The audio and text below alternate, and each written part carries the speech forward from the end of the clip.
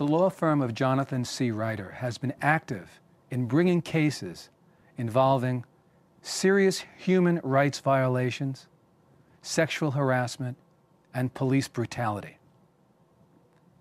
Our firm recently filed an approximately $8 billion lawsuit on behalf of approximately 400 persons who were murdered or tortured in the Republic of Colombia. This suit was filed against the American corporation Chiquita Brands International. This American corporation has pled guilty to making illegal payments to a terrorist organization in Colombia called the AUC.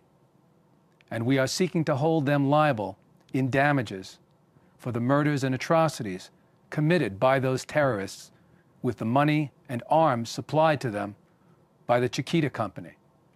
This is the largest lawsuit brought so far against Chiquita Brands International, seeking to hold an American corporation liable for making payment to a terrorist organization overseas.